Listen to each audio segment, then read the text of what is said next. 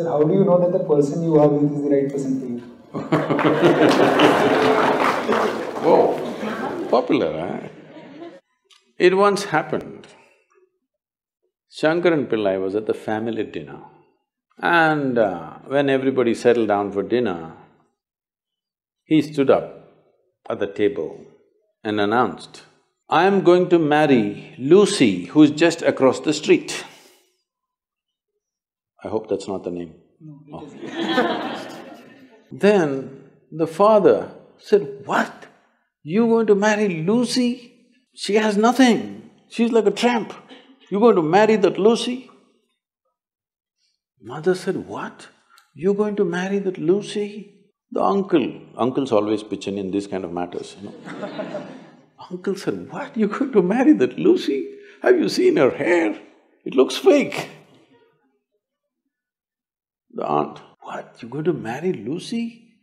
She's always painted. You're going to marry that painted woman?" The little boy, the nephew, can't be left out. He said, "You're going to marry Lucy, she doesn't even know what is cricket. How can you marry her?" Shankaran Pillai stood his ground and said, "Yes, I'm going to marry Lucy." Everybody asked in one voice, "Why?" He said, "Because she has no family." There are no many opinions to battle with. So, who is the right person? I don't want to take away all the romance from your life. But let me tell you this, there is no right person on this planet. If you put your heart into something, something may become wonderful. Is it the right thing? There's no right thing. Nobody ever found the right person anywhere, okay? If you get into that kind of unrealistic mindset, "I have found the right person," oh, you will be soon disappointed. You must understand, there is no right person. First thing is to see whether I am the right person. Yes, am I the right person? And there are no right people on this planet. If you understand, you have your nonsense, they have their nonsense, we can adjust nonsense. Go on. We must understand relationships are formed for various needs. There are physical needs, there are psychological needs, there are emotional needs, there may be social needs, there may be financial needs, various kinds of needs. So when you're going to somebody with so many needs, you're going as a beggar, and a beggar cannot choose. Hello? Beggar eat what comes his way, isn't it? He cannot choose. So, if you really want to make a choice in this world, first and foremost thing is, you bring yourself to your place where your experience of life is just pleasant by yourself. You're wonderful. Now, let us see what gets drawn to this one. If you're really wonderful, things will happen in every way, I'm saying. In terms of career, in terms of marriage, in terms of relationships, the best will happen to you because you made yourself like this. Instead of trying to work on somebody and fix them, if you work upon yourself and make you so wonderful that everybody wants to be with you, then there is a choice. And this whole thing is an American thing, that there is a soulmate somewhere. God made just one more person just for you, but these days every 2 years he keeps making one more person just for you.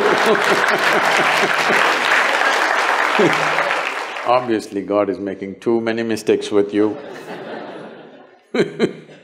See, body needs a mate, understandable. Maybe psychologically also you need a mate, understandable. Emotionally you need a mate. A soul cannot need a mate. So soul doesn't need a mate, nor was some person made perfectly for you, okay? This creation makes all kinds of unique idiots. If you understand you are one kind of idiot and the others are different kind, you will understand their nonsense because you know you got your stuff. If you think you're perfect and God has chosen you and He's made another person perfect somewhere else, you're heading for a disaster, okay? There's no such thing. Even, people today, after 5,000 years, people are still adulating and worshipping Krishna as the greatest lover, but his wives are dead unhappy with the guy. Yes. So, you're not going to find any perfect person. If you invest a deep sense of involvement, something wonderful may happen. It's because of your involvement, not because the other person is fantastic. No. Even if you choose a fool, actually it's easy that way. If they're not stupid, why would they come to you first of all? No, I'm just being nasty. So, even if you choose a fool, it doesn't matter. If you involve yourself, it can turn out very beautiful. You chose the smartest person in the universe, it could be a disaster. So, do not think in terms of, whatever this made for each other nonsense. No. You choose the opposite, actually. But after some time, after a little bit of time, you slowly start expecting they're just like you. This is a serious mistake.